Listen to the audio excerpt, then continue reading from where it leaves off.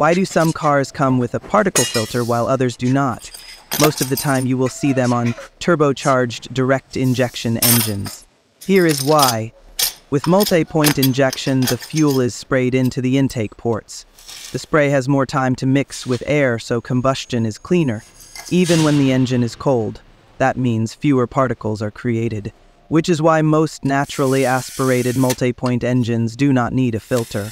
Direct injection engines, whether turbocharged or not, send fuel straight into the cylinders. The spray has almost no time to atomize, and at low temperatures the burn is uneven. That leaves carbon deposits and more particles.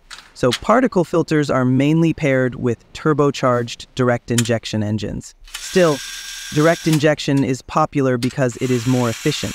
It gives better power and lower fuel use compared to port injection. The catch is, if the fuel is not up to spec, the engine can run into issues.